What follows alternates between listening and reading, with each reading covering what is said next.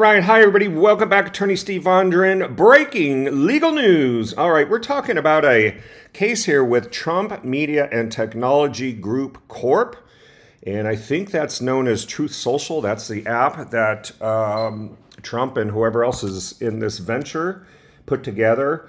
And I'm highlighting this because it's a unique type of defamation case that's filed in the state courts in Sarasota County, Florida, as opposed to being a federal court case. But it was an interesting twist on defamation, basically accusing all these media companies here, Hollywood Reporter, Guardian News, Reuters, Forbes Media, The Daily Beast, everybody knows The Daily Beast, Salon, and others, basically conspiring to get together to, I suppose the theory is that they were coordinated here. Let's just look at the allegation. The case is about an unprecedented and seemingly coordinated media campaign by no less than 20 major media outlets to attack Trump Media and Technology Group and its social media platform, Truth Social, by falsely reporting that TMTG had lost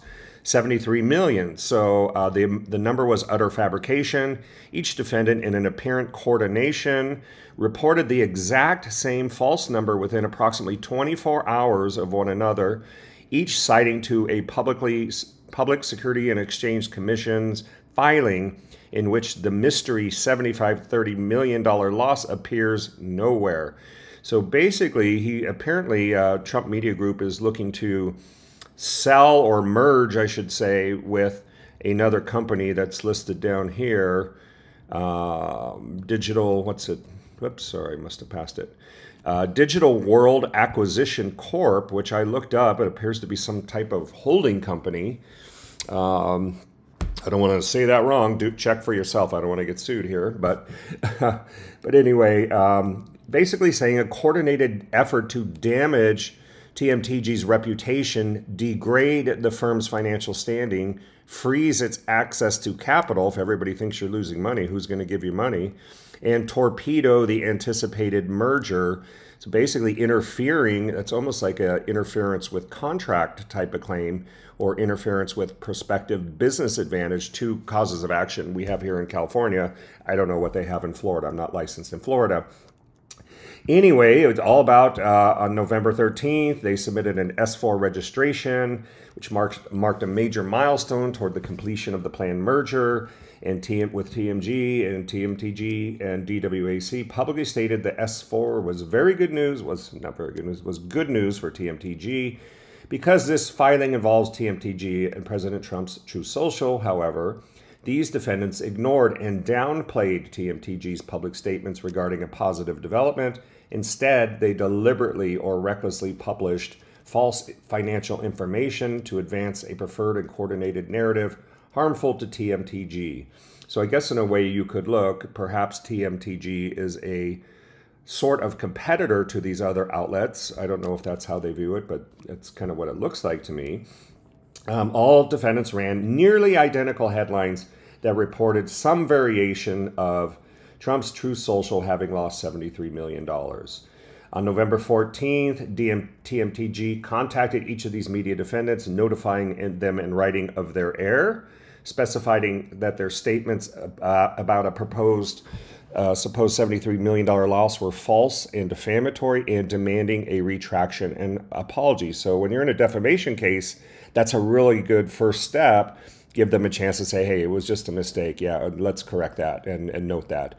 To date, while some defendants have issued little noticed corrections or updates, none have retracted the defamatory articles, publicly apologized, or taken any other steps. So that's what led to the lawsuit here.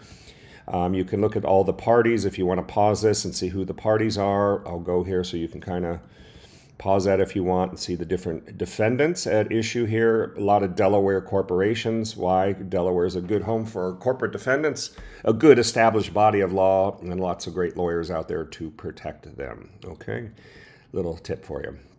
So anyway, so I'm not going to repeat the facts here again, but here are some of the headlines. If you're wondering what did they look like, they created a chart showing here's the Hollywood Reporter on November 13th. They said this. Here was the body of the article. Miami Herald on the same date. They said this. A little variation, as you can see. Losing money, this, that, and the other. Reuters going down here. But they're all basically talking about the same message, all on the same day, November 13th. So either they all got together, or that was an amazing fact of independent journalism that all seemed to break the news on the same day. So that was that's the basis of his argument. So you can review these if you want. They're all basically the same with slight variations. All right. So anyway, so that's kind of what's going on. Trump is suing here basically two causes of action. One, defamation per se. When you're attacking a business, you can also often seek defamation per se. Again, check Florida law. I'm not a Florida lawyer. Basically defamation and injurious falsehoods. And I'm not sure what that is. That's a Florida varietal, Florida common law cause of action looks like. It could be a statutory action. I don't know. Check with your Florida attorneys. But anyway, we'll keep you posted on this. What do you guys think? Does he have a chance to win this? Seeking here, I should probably point this out. Seeking awards, including punitive damages, $1.5 billion. There's lots of deep pocket defendants here. Will it succeed? Will there be a valid defense? We will find out. Put your comments down below. Love to hear what you guys have to say. And also injunctive relief, and so forth and so on. Demand for jury trial. There's your attorney if you need more information with the Benall Law Group out of Florida. All right, guys, thanks for watching. And if you need help with a defamation case in the state of California, where I'm licensed, or Arizona, where I'm licensed, you know where to find us on the web at attorneysteve.com. That's attorneysteve.com. Thanks for watching. General legal information only, not legal advice. And if you need help, we look forward to working with you. Have a great day. Feel free to share this video on your social media networks. Gotta run. Busy day. Bye-bye.